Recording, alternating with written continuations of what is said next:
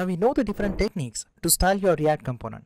In this fourth technique, we are going to use the utility-first-CSS styling. When using utility-first-CSS strategy with something like Bootstrap, you don't need to define your CSS anymore. Bootstrap gives you all the pre-configuration CSS that you can use right away in your React class names. Let me show you how to use Bootstrap in your React application. Bootstrap framework used to style the front end. We're going to use the Bootstrap to style the React component. So let me show you the 3 different ways you can use Bootstrap in your React application. Using the first way, we can use the Bootstrap CDN. Using second way, we're going to use Bootstrap as a dependency. And using third way, we are going to install a React Bootstrap package. So let's start with the first one, using Bootstrap CDN. So let me first open my browser and open a new tab and search here Bootstrap. I'm going to click on this getbootstrap.com, this first website, and click on this get started. You can notice you have here a CDN, the CSS CDN. Just copy it and open the index.html file. You can notice here you have this file in your public folder. Just open it, and in the header section of this file, at the top, just out of this link tag, you need to just paste that CDN, just like this. Save this file back to your component. Let me get rid of this styling and create here a simple button with some classes. So I'm going to say here Bootstrap and specify some classes to it, the predefined classes of Bootstrap. You don't need to create any styling to style this button. Instead, you can use the predefined styling of Bootstrap. So here I'm going to simply say btn primary. So I'm going to use the Bootstrap classes here to style this button. Let me save this file back to my React application, and as you can see, I'm going to have the primary styling to this button. If I change this primary to secondary, I'm going to have that styling to this button. In Bootstrap, you have different classes to style your component. You can find more about these classes on this website. Now, this is the first way you can style your React component. The second way to style your Bootstrap is using Bootstrap dependency. So what you need to do is, you just need to first install the Bootstrap as a dependency in your application. So just open a new terminal, and here you need to install the Bootstrap in your React application. Here I'm going to say npm I for install, and then I'm going to say here Bootstrap. When I press enter, this will just install Bootstrap in this React application. Now, once I have my Bootstrap in this application, let me just remove this link tag from this index because I'm not using the CDN method now. Let me just remove it, close this index file, open my style component, and now you need to import this Bootstrap in this application. So you need to say here import in the single quote. I'm going to say Bootstrap, then I'm going to specify text folder. Inside it I have CSS, and inside this CSS I have bootstrap.mean.css file. You can find this directory inside this node modules folder right here.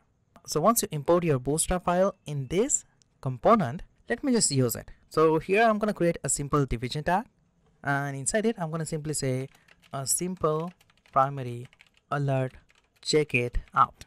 And to this div I'm going to specify some class name. So I'm going to specify here alert and alert primary.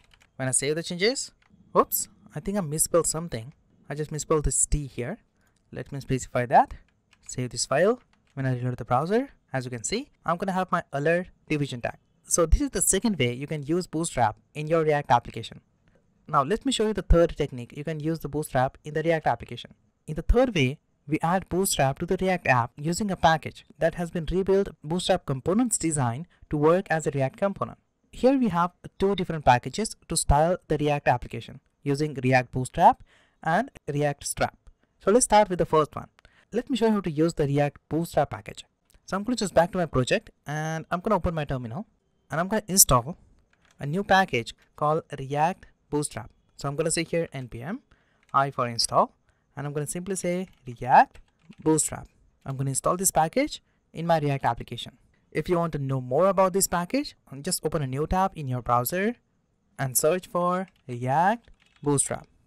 And here you can notice you have here React Bootstrap module. Here you can find more about this package. So what you need to do is you just need to first install this React Bootstrap package and then use different components here. There are 2 ways you can import the component in your React application, with this syntax or with this syntax. Using the second syntax, you can import multiple components at the same time inside these curly braces. If you want to just style a single button in your component, use the first syntax, and in the second syntax, you can import multiple components inside these curly braces with the help of commas.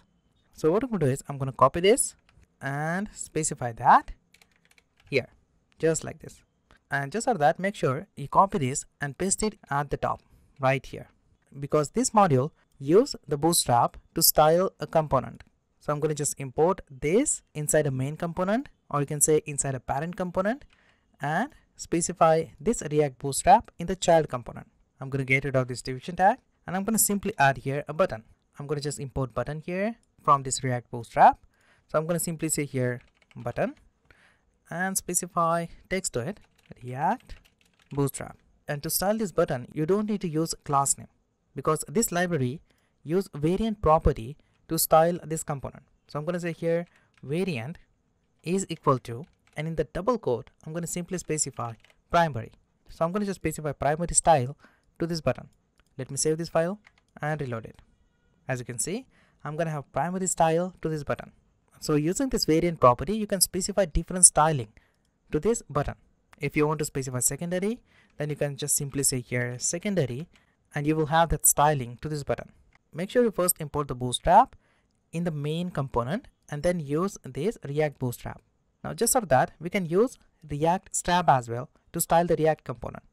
React strap is also a library to style the React component. Let me show you how to use it. Let me first open a new tab and search for here React strap. And from this website, you can find more about React strap library. So to use this library to style your React component, you need to first install this library in your React application. As you know, you have React and React DOM already installed, so you don't need to install both these packages again. You just need to install this React strap library.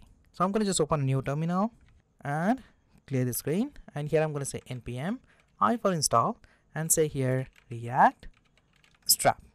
Let me just enter here to install this package in this React application. So once you have this package installed in your React application, let me just close it.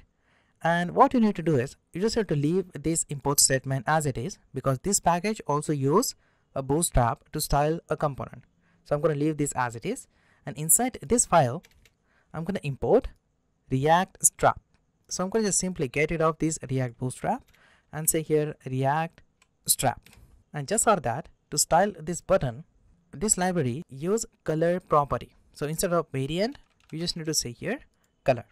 And if I just specify here danger, the class name of the button, when I save the changes, as you can notice, I'm going to have the danger color to this button. So using this color property, you can change and specify different styling to your button.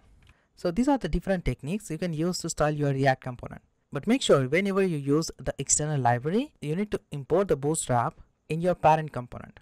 You are not limited to only use buttons and alert statement in your React application. You can use different components. That's upon you. You can find more about this library on this reactstrap.github.io website. I hope you understand different ways to style your React component. I will explain the inline styling with a simple example in a new topic.